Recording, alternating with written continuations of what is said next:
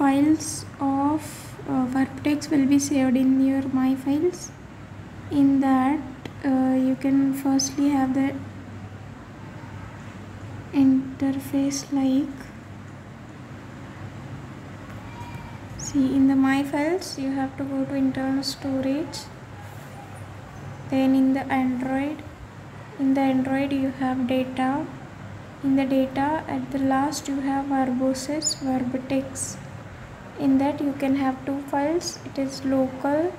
If you use your local section whenever you are going to login or whenever you are going to use a Verbtex, so you can have three files, that is either it is text file, bibliography and PDF itself. So here also I have text file and bibliography. I haven't created PDF. So in the remote also you can have some another files. That means if you are going to use a cloud, so there are only PDF file generated. Okay.